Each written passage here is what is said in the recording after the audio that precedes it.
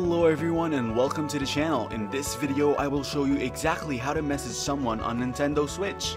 First, from the main menu, tap the friend list icon, the smiley face, at the top center of the screen.